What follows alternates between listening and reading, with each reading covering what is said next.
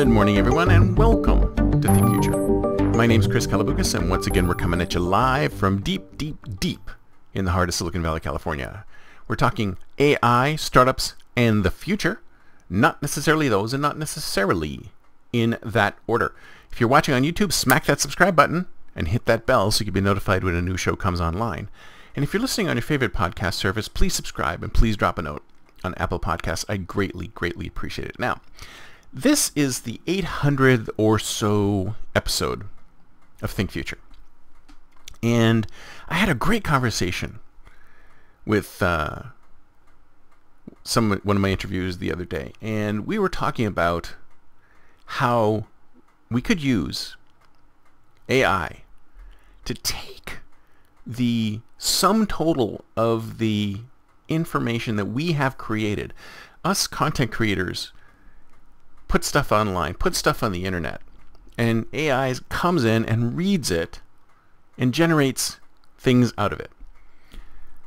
That we all have. I wouldn't be surprised if you're active on social media that we've all created enough content right there out on the internet as of today, where if we took an AI and we focused it on your content, we focused it on the way you speak, the things you do, etc., etc., etc., and if we had deep information on you specifically, where we got into your emails and all that stuff, we would be able to probably relatively easily construct a digital twin of you, recreate you, an avatar of you, an electronic copy of you. And some people might go, oh my God, that is the worst thing ever. I can't imagine having another copy of myself out there. It would be awful. But if you ask me, it's kind of good. I think of it as a type of immortality. Because everything that I've created, sure, it might not be able to grow in this point. I think I was reading an article about this in Wired magazine where somebody tried to do that. They tried to create a copy of their dad. And they took all of their papers and they took all of their works and they put it into this software program. And he was conversing with it as if he was talking with his father. And I remember reading the end of the article is that he was lamenting that this version of his father never said, I love you to him when he was alive. And he was complaining that the virtual version of his father didn't do it either. And I feel like, well, if you take this avatar, you create this avatar from an individual, somebody who would never do it in any way, what would make you think that they would do it later? Although, that's technology from a few years behind. I wouldn't be surprised if now, in this day, today, there may be a way for that avatar to actually grow, to change, to become a better human being. Who knows?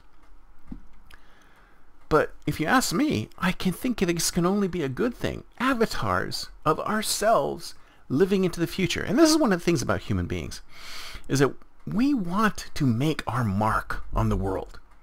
We're all desperate to make our mark on the world so that something will survive after we've gone.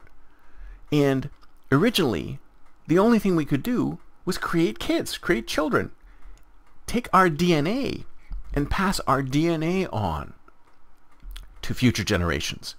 So future generations may not know us personally, but our DNA, bits of our character get moved into future generations biologically.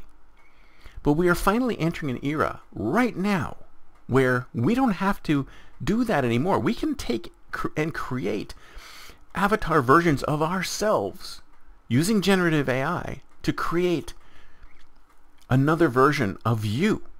And this other version of you can live forever beyond when you pass. Imagine it. It's literally immortality. It may not be you personally, but it is an avatar of you. It's a version of you that will live on and on and on after you've gone. Now, if you ask me, this could give people peace to think to themselves, one of the things I'm going to be sad about is that I won't be here for when my children and my children's children, my children's children's children have grandchildren, and generations from now, they won't know me. And that could be said, that could be true of my generation, because I don't really know my dad or my parents' parents much, because they didn't create as much stuff to be able to develop an avatar for me to be able to converse with them. I can't create a version of my father and talk to him. But my children can create versions of me. Their children can create versions of me and talk to me. There may be a version of me that goes on. And if you ask me, doesn't that give you peace to think that a version of you will go on, even though it's an electronic version, and it may be locked in time? Doesn't that give you pause to think that we may already be immortal beings?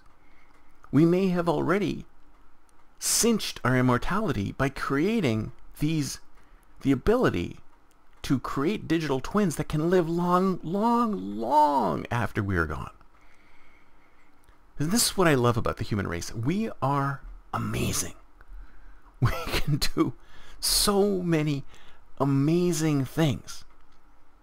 We can do so many good things. And we need to focus on doing these good things and being able to create virtual avatars of individuals and let them live on and on and on. If you ask me, is a good thing. We may have already achieved immortality. We just don't know it yet. That's it for me for today. See you next time, and until then, don't forget to think future.